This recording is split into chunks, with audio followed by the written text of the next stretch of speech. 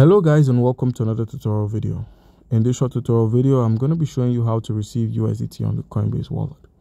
Now, if you're looking to receive your USDT tokens on the Coinbase wallet, all you need to do is click on the receive icon at the top right.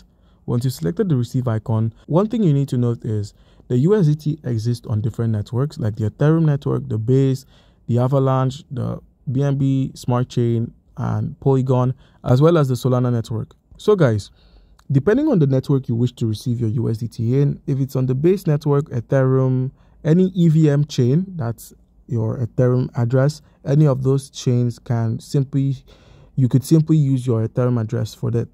Like your Avalanche, all you need to do is just scan your Ethereum contract wallet address and the tokens will be sent.